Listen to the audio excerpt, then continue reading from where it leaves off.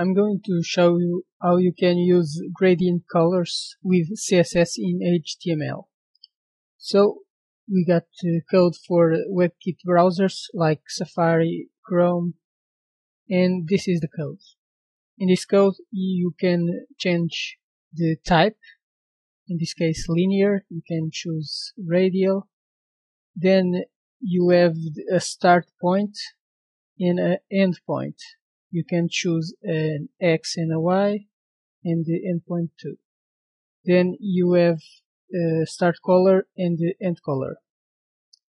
For the code for Firefox, this is the code. In this code you can change the type.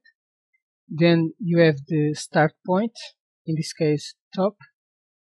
Then you have the start color and the end color.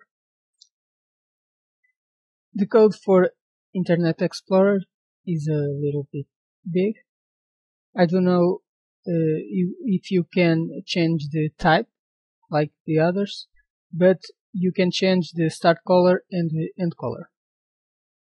Note that the code you choose can only be seen in that type of browser.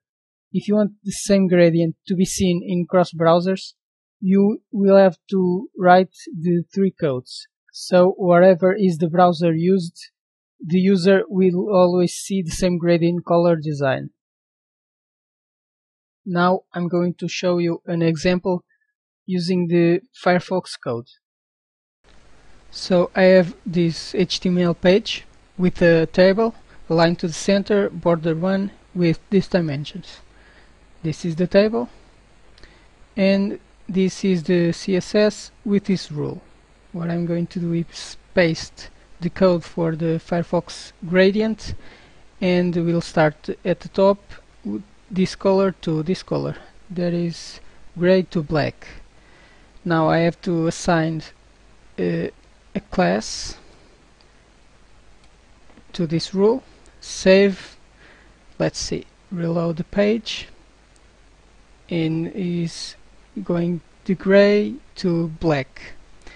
Now let's change these colors. Let's copy red to green.